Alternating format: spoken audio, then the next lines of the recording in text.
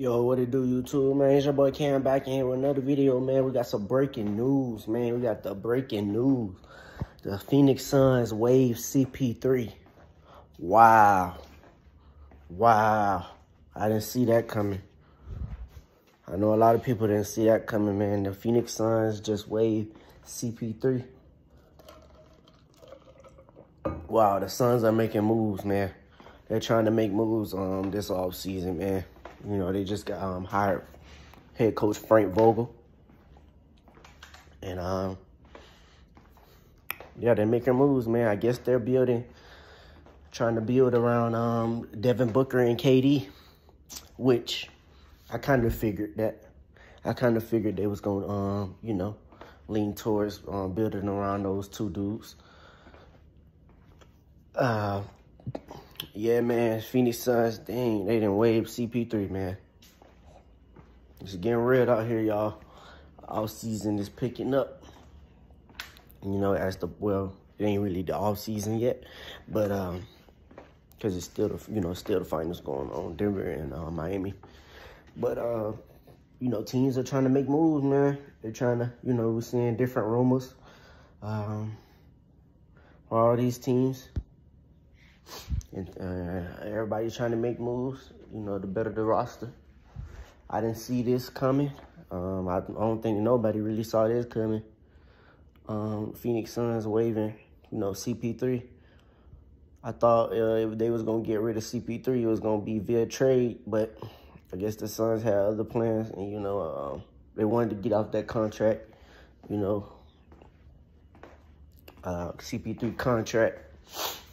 Probably was trying to get out that because he was making a lot of money, and his play wasn't matching his the amount of money that he's making. So, man, CP3, man, waive, man. We'll see what happens. We'll see what happens in the near future. I think CP3 will be a good fit on the Bucks, you know, because CP3 really can go anywhere he want, because he's a, you know, free agent right now.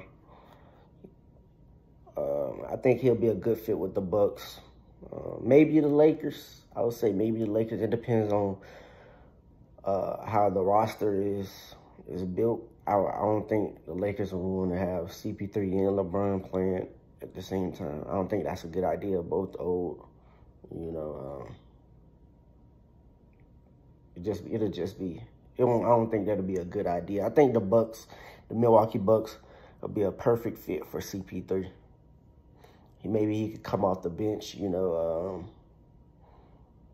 if they don't trade Middleton, if they keep Middleton and just, you know, keep the core with Middleton and Giannis and Jrue Holiday, if they keep that core, you know, that won the championship, and just sign CP3, you know, to a little contract,